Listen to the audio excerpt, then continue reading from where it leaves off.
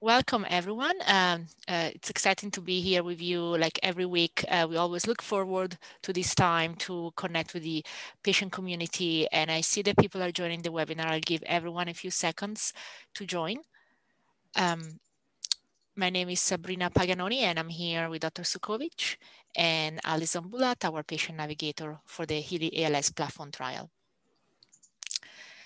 As you know, the HEALEY ALS Platform Trial is a great community collaboration with many research centers, clinical trial sites, academic partners, industry partners, and great support from so many in the ALS community and so many patient organizations. We're really grateful that everyone is coming together to make the platform trial a success.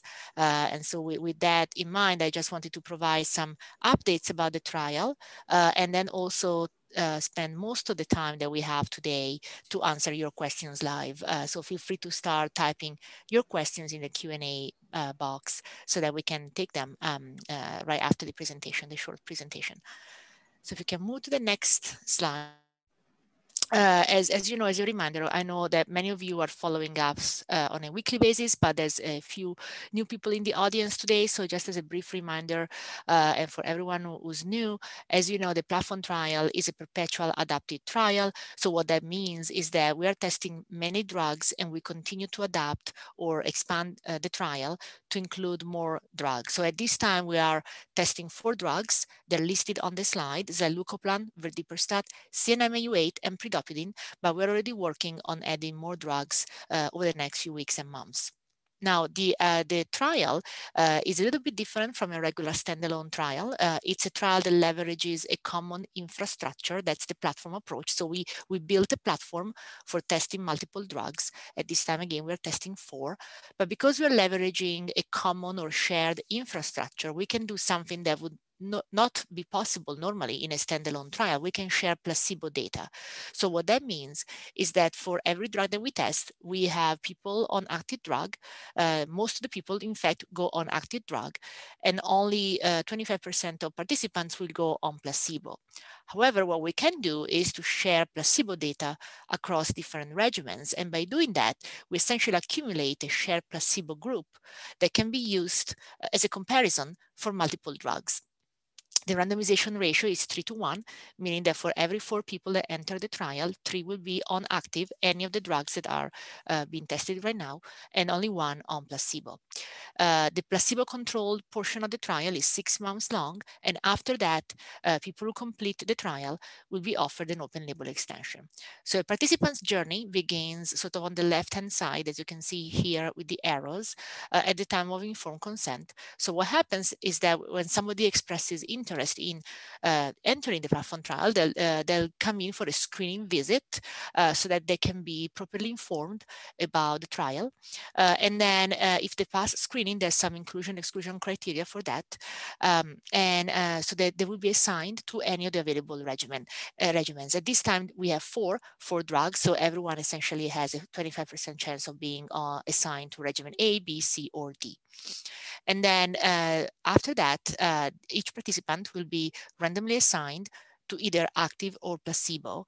And that's a blind assignment, meaning that people, neither the staff nor the participant will know if they're on active or placebo. Now, the placebo-controlled period of the trial, we kept it as short as possible, and it's 6 months or 24 weeks.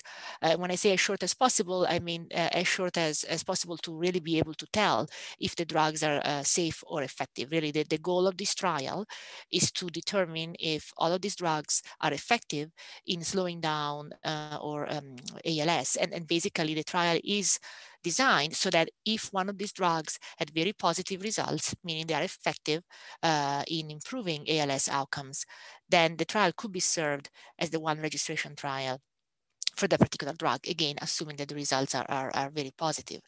Now, at the end of the placebo-controlled portion, every participant will be offered the option to go on open label extension. So as the study is still ongoing, obviously we don't enroll all participants at the same time. People come in as they present to the sites. And so it takes a little bit of time to complete the placebo-controlled period of the test or the trial until the last participant essentially completes the placebo-controlled period. But in the meantime, we will keep everyone on active drug if they choose to go on active drug, so that again, they will be given the opportunity to have access to the drug while we complete the test. And so at the end of everyone's follow-up, we will be able to tell if each of these drugs is effective or not. If I can go to the next slide, I just wanted to provide an update on the numbers. As of today, over 600 people with ALS have signed informed consent, so that's the beginning of the process, as I just explained. Almost 500 people have been assigned to a regimen, and 454 have been randomized within a regimen. Of these people, we already have a great group of 138 individuals that have already completed the placebo-controlled portion of the trial and have entered the open label extension, meaning that they are receiving active drug in the regimen that they were originally assigned to. Now, the first three regimens, A, B, and C, were started at the same time. And so they have roughly the same number of individuals within their regimen. I should have mentioned that we are targeting a total of 160 people per regimen. So as you can see here, for B and C, we're almost there. We really only need 19 more people to be randomized within each of those regimens to achieve the sample size that's required by design, which is 160. Regimen A is also almost there. They're only behind slightly because there is a 2-week wait period before starting the drug due to a vaccination that's required for the specific regimen, but really it's essentially going to be closing out at the same time roughly of B and C. Now, regimen D is slightly behind simply because it started 6 months later. It started in early 2021, but obviously we expect that regimen to catch up as the other ones are filled up. So thank you so much for all of you, for all your support. I know many of you who are on the line are actual participants in the trial or are helping others participate or are helping us in terms of advocacy and raising awareness and spreading the news. So thank you for all your work. Certainly, we couldn't be doing such a big trial with such important goals without all of your participation. And so if we can go to the next slide. A few other notes here. We have 52 sites that are actively enrolling. We will be adding more sites over the next few weeks, and the list of sites is available on our website. Next slide.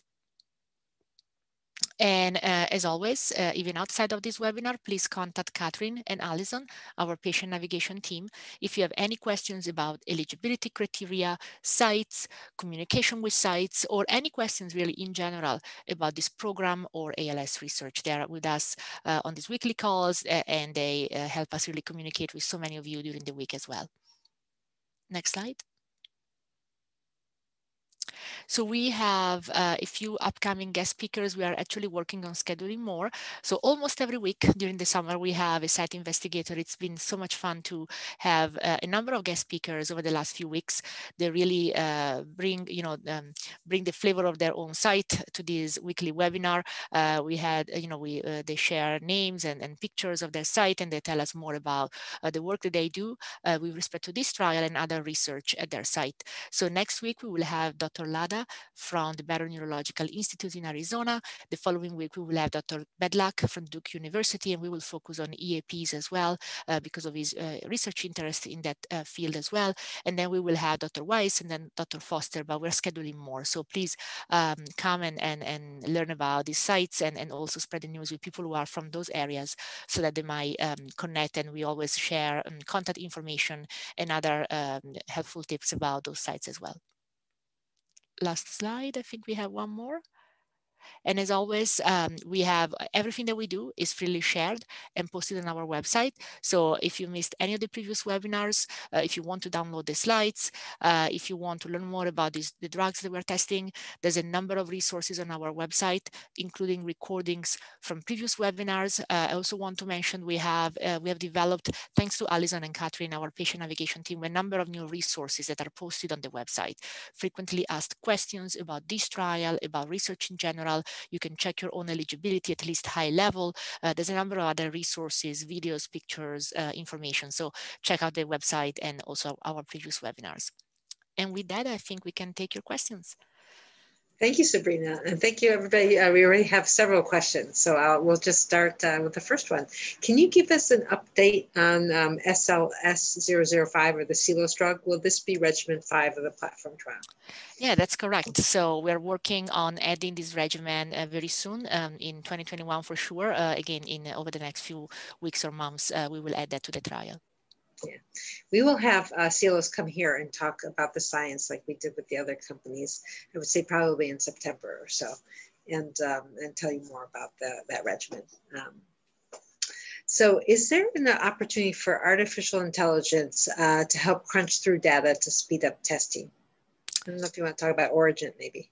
Yeah, no, that's a great question. I mean, certainly there's different tools that are being developed in terms of artificial intelligence to screen drugs, to do more work.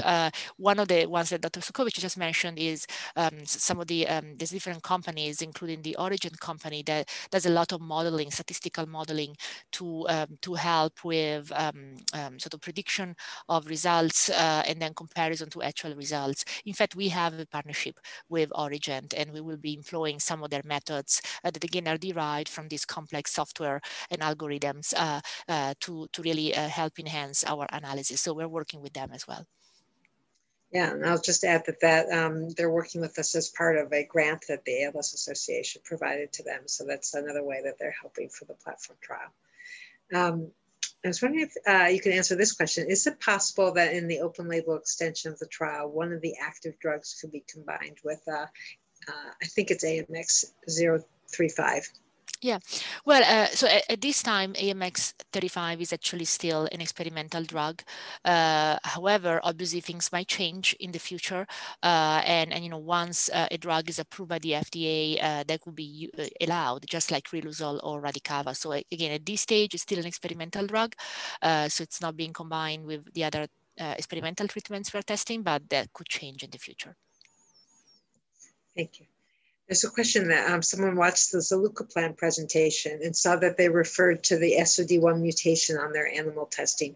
How would you consider a person with sporadic ALS when you randomize, or would zilucoplan also work for people with sporadic ALS? Yeah, great question. So we expect the zilucoplan to work for all people with ALS, including people with sporadic disease. And that's true actually for all the drugs that we're testing in the platform trial. The reason that some of the preclinical experiments for zilucoplan and other drugs as well have been done in the SOD1 mouse model is because that's a very common and well-characterized model of ALS. There's more than one model. Certainly we want to look at results in multiple models, but again, that's just one of the models that are available. That does not mean it's only restricted to that particular gene. In fact, quite the opposite. We expect the results that have been seen in several preclinical models to kind of be representative or relevant for all forms of ALS. Thank you. So there's a question about our numbers, and I don't know if maybe Molly, if you could pull back the slides for the slide where we have our enrollment numbers. But I'll read the question in the meantime. So with 637 with informed consent and 454 randomized, are there already enough participants with informed consent to fill regimen A, B, C, and almost all of D? And so maybe answer that. Yeah, so we had several questions during these webinars about math. I must admit I'm not the best math person, but I'll try to take this question. So essentially, you know, just kind of high level, yes, you're correct. We have over 600 people that have signed informed consent. However, some people may not be eligible for the trial. I believe it's about 100 people so far that have been found not to be eligible for the trial. For example, they might have other medical problems or other reasons for not being eligible. And so really the number I think that we want to look at is really the 499, you know, soon to be 500, I'm sure, of individuals that were assigned to a regimen. So those are the people that have signed informed consent and have found to be eligible, and therefore they were already assigned to a regimen. So that's the number of people really that are certainly in terms of being eligible and have been assigned to a regimen. Now there might be a few more that are in screening, but again, that's sort of, you know, the number of people that we know for sure, essentially almost 500 that are assigned. And you're right, you know, we certainly are making excellent progress in terms of reaching the enrollment goals, but again, we still have spots spots. So please, connect with sites, because we are, even when we fill up A, B, and C, again, we have to complete D. And also, as mentioned previously, we have E, or the CELOS regimen, coming up very soon. So I expect to always have spots, again, for patients who want to participate. Thank you. So there's a question about whether, get our opinion on this. Congress has recently taken increased interest in the FDA. Do you think this will help, hurt, or have no effect on new ALS drug submissions? Maybe you answer first. I'm happy to. Yeah, I mean, I'll be honest with you, I don't have a strong opinion on this. Because I think, again, it's important that different players are interested in ALS, and I think the more awareness there is, the better, but I don't know of a direct effect. I don't know if you have any thoughts on this. I think, well, it could go either way or be neutral. I think on one hand, getting Congress involved to get more resources to the FDA for initiatives in ALS would be a very good thing. And obviously there are some acts in front of Congress, and for them to understand the challenges and to create the policies that exist in other illnesses like cancer for ALS and Alzheimer's and Parkinson's would be a very good thing. So I think that would be a good outcome. I think a not good outcome, and I don't want to get in trouble and say anything political, is I don't think we should have Congress telling the FDA what to do about approvals of drugs. I mean, but if they can create more resources and pathways and encourage acceleration, that would be a really good thing. But I don't think we want Congress picking which drugs get approved or not. So it depends how involved they get. But hopefully it'll be on the positive. So the question is, if you end up in the emergency room, who will cover the costs? And I'll just say, hopefully we don't want anybody to end up in the emergency room for this, but it's a very good question. Yeah, absolutely. So if somebody were to have a medical emergency or a medical problem, whether it results directly from participation or not, that's medical care. So the insurance, the health insurance will be billed as usual when somebody has a medical problem. Now, I would say that if there are bills, extra bills like copays or other extra costs that will be charged to the participant, then we will make every effort to cover those costs. And there's provisions for that that are discussed in the informed consent process. Yeah. I have to say, having done studies now for a very long time, I've never seen insurance not cover it for if there's something happens. Right. So there's a question that says, thank you for the webinar. Do I understand correctly that the placebo-controlled portion of the trial is limited to 6 months? No one receives placebo for more than 6 months. And this person's attending today on behalf of a friend that was recently diagnosed. Yeah, that's correct. Placebo is no more than 6 months. And then everyone who finishes the 6-month period has the option to enter the open label extension, which means receiving active drug. And there's a question about a very new paper that came out that showed mutations in a gene called TP-73, not to be confused with TTP43, that was identified recently and how it impacts apoptosis. I'm happy to answer a little bit. Yeah, sure. Yeah. So, every new discovery is just like another piece of this giant puzzle that's being filled in. So this, I think, is really good news.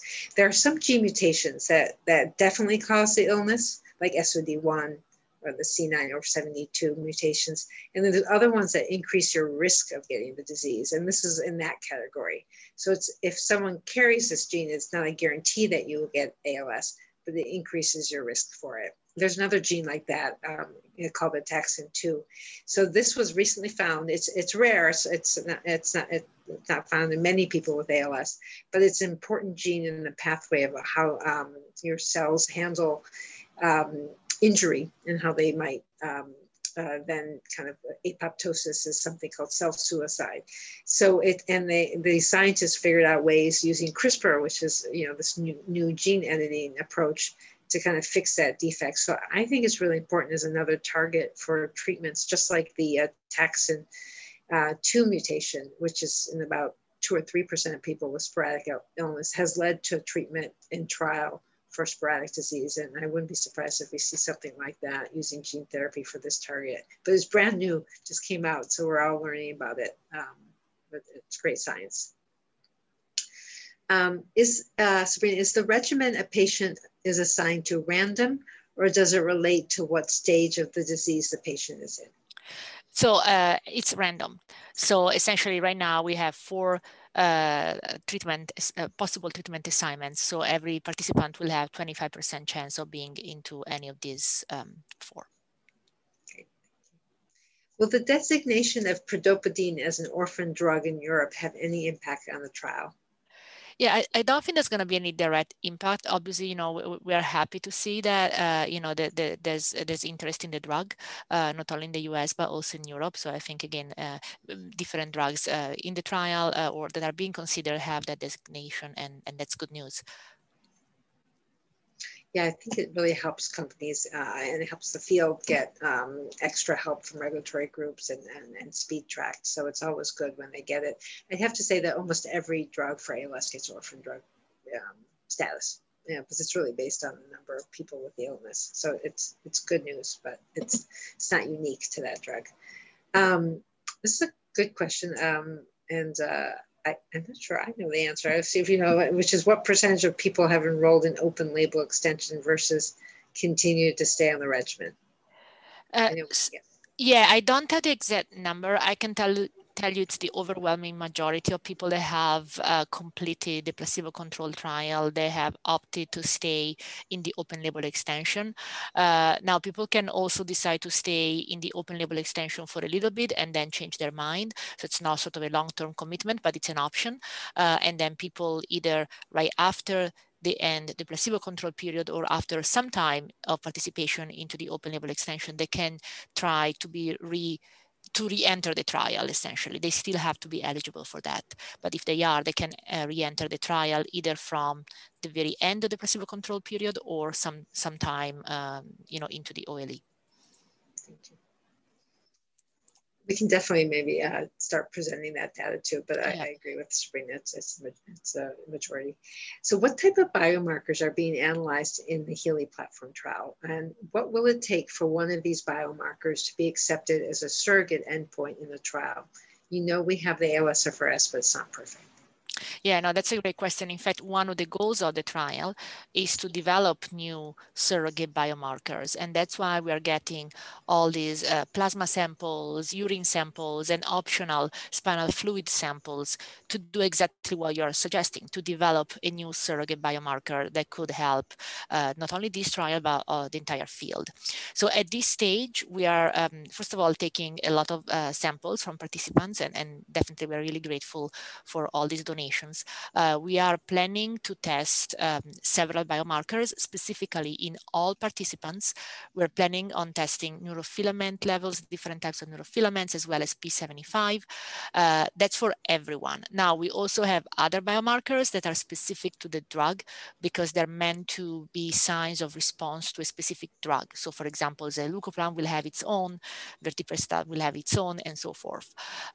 So hopefully we'll be able to detect, identify, and really characterize both general ALS biomarkers as well as markers of response to specific drugs. And certainly that's an area of high interest. We're also working in collaboration with many scientists to think about options for genetic testing as well as additional biomarkers as they are developed. So in terms of what it will take, I think that the best way to really validate a biomarker would be to have a positive drug where we can see a clear signal. So that's why we have to, you kind of have to do this sort of, plan it, hoping that again, if we see a positive effect, then we will be able to go back and really correlate the biomarker levels with the effect of the drug. I want to add that, we don't know whether the best surrogate is going to be a blood biomarker or something in the spinal fluid or a digital one like a voice or a home app. So we have to collect broadly. In this study, we did make the spinal tap for spinal fluid optional, and I think about 10% of participants have agreed to do that and are doing that, which is wonderful. But that might be something that we want going forward to try to maybe increase a little bit, because it might be that we really need those type of measures to get a good surrogate. There's a question related to the genetics that you mentioned. Would you recommend genetic testing for all PALS with the hope that more people get tested that might result in some pattern recognition? This is a great question, and I think our thinking continues to evolve. At this time, I think that in the clinic, I think it's advisable to at least consider genetic testing for, if not all, the vast majority of people for two reasons. Number one, we're learning a lot about genetics. We're finding that even people who don't have a family member that's affected might carry a gene. And there are now different trials that are targeting specific genes. So for a number of reasons, it can be helpful in the clinic. In terms of this specific trial, we are actually collecting DNA, genetic information from everyone. It's actually optional, but I would say that the overwhelming majority of people are participating in that optional DNA collection to essentially do what you're suggesting, to do pattern recognition. So let's say that if we see some drugs that are positive and have an effect on the ALS, on ALS outcomes, then we will be able to go back and try to link it to the corresponding genetic change, again, because we're going to have the DNA available to do that type of analysis. Thank you. It's a question about whether AMX035 has entered phase 3 clinical trial testing yet. Yeah, the phase 3 trial is being launched as we speak. Literally, the startup phase is ongoing, and I expect the first few participants in this global trial to be enrolled over the next few weeks or months, but certainly a very active trial right now. There's two questions about the expanded access, so I might combine them. One is that they understand IMALS gave a grant for expanded access for one of the first 3 regimens. Can you please help people understand why it was not for all of them? And then another question really about any updates we have on starting the expanded access program. Yeah, so first of all, we want to create an expanded access companion for all of the drugs that are part of the platform trial. So we are working essentially on multiple programs. I would say that for regimen B, that was sort of the first that we started with, but that doesn't mean that we're not working on the other ones. So again, there was this one grant opportunity from IMALS, and we applied for the first, with the first industry partner, I guess, that was willing to give drug, but the other ones are also working on this. So in terms of the updates, I expect the first person in the Verdiperstat or regimen B expanded access program to be enrolled very soon, any day really now. And then that will be followed over the next few weeks for the other ones. Yeah, I'll say that because of the amount and the size of the grant, it was really only enough for one of them. And then that company also donated the drug quickly and some matching funds. So it was the obvious one to start with, but we're going to do them for at least 3 of the 4. And then try to really make it a requirement for all the ones going forward as well. Another question really relates to expanded access, which is about the Act for ALS. If that becomes law, is the Healey Center ready to start writing grants to get some more money for expanded access? I know it's premature because it hasn't passed yet, but please give us your thoughts there. I think you're right. I think we're already thinking about that. Obviously, we'll need to see if the law passes, but that would be a great opportunity. And certainly we would want to leverage that opportunity to expand the expanded access options. Yeah. There's a question about the participants getting their DNA results. If you could, the question is, when would they? Yeah, so at this time, we're not planning on sharing the DNA results because this is this DNA that's been analyzed as part of this specific trial is done on a research basis. And because at the same time, the clinical DNA results, the clinical test has become much more available, and there's actually a number of programs now where people can do it for free in the clinic. So we felt we would keep them separate because the logistics of returning DNA results in the context of a clinical trial would have actually been a barrier to the trial. And again, people can get their clinical testing done now essentially for free. There's a number of programs, so feel free to talk to your doctor if you haven't had access to that program yet. It's possible to do in the clinic essentially for free now. Yeah, so there are, back to the Act for ALS, there's 2 people wrote in that there's 272 co-sponsors in the House. They need 290, so they're well on the way, which is fantastic. Thank you for sharing that. There's a question about whether sporadic ALS could also be a result of a gene mutation, or is it just the case for familial? No, that's a great question. So we are learning more and more, again, as the genetic testing becomes more available. There's in fact a few people that do not have family members affected that are actually found to have genetic changes in their DNA. And again, as we discover more genes, we know of more cases, and sometimes it's not an actual disease-causing mutation, but it could be one of the genes that were briefly mentioned earlier that could increase the risk of having ALS. So we got to almost every question, but not all of them. So I'm sorry about that, but we'll keep the ones we didn't get to and answer them next week.